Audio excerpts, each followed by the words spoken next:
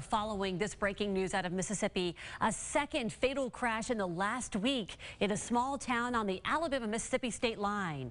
Kemper County, Mississippi Sheriff James Moore tells us the crash on Highway 45 near Scooba, Mississippi. 3 people are confirmed dead in it. The crash involved a school bus and 3 other vehicles. Moore describing the scene as chaos.